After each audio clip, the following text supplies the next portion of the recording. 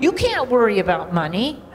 I know you guys look up here, you see the bright lights and the fancy clothes. And you say, who is she to tell us not to worry about money when she looks like she's rich? Right? Performing for 80 people in Idaho Falls.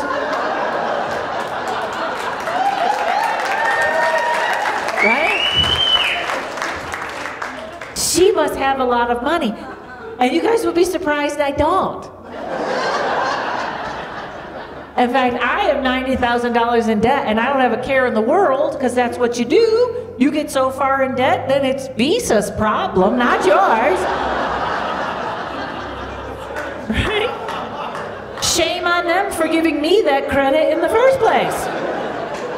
I think someone should be fired.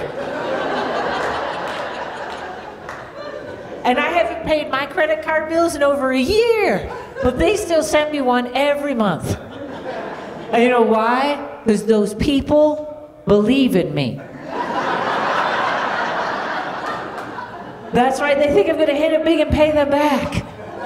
In fact, they care so much, they even called me at home.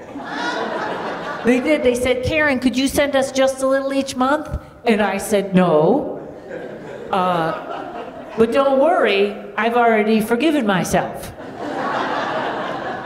I won't let this affect my self-esteem.